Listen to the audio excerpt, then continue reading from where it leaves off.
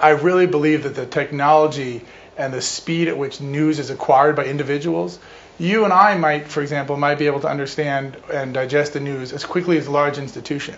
And that's very new now, and that's a lot of it's because of RenRen and Twitter and Facebook and other social media elements. So I really believe that it's going to continue to grow in new undeveloped markets as they have the access to the news that used to be reserved primarily for large institutions.